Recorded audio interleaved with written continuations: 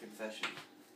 You know, I bought that popcorn, that kettle corn for you because when I got home from the dinner last night, Mommy and I were hungry, and we ate all your Halloween candy. Every bit of it.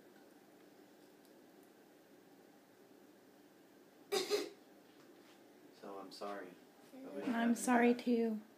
That was really wrong of us to eat all that, but we were just tasted so good. That was a lot, and we were feeling yucky after. Did you? No. What's that make you feel like to know that when you went to bed, though, your parents went and ate all of your Halloween candy? Every bit of it. Are you mad?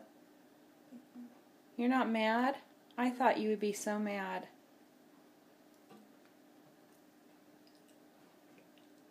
So when you want a piece of candy later, I don't have any. Yes, we do. We have parade candy. We ate all that too.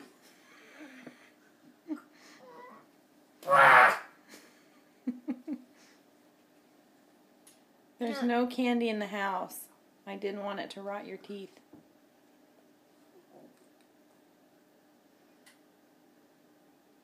Why did you eat all of that, even that and that? We just wanted it. We were hungry. You don't have to go in and eating all my candy. You could make something else. That just sounded good.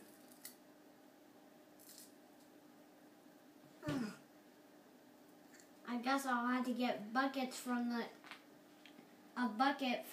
the Sipes now. What if we eat all their candy? That's what Uncle Jerry and Aunt Janelle did. They ate all their candy. No, I didn't. We don't want kids to have any candy. Why not? You guys are teasing Open me. that cupboard door.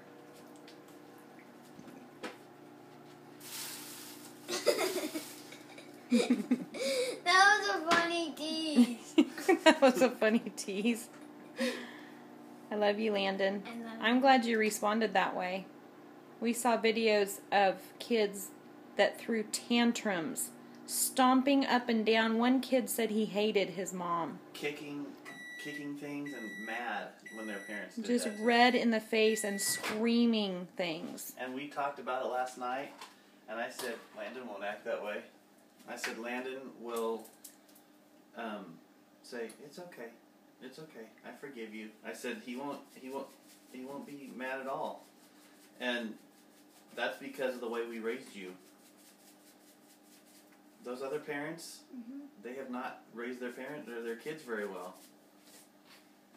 So I knew how you would act, and you did exactly what I thought you would. Good Thank for you. Love you. I love you.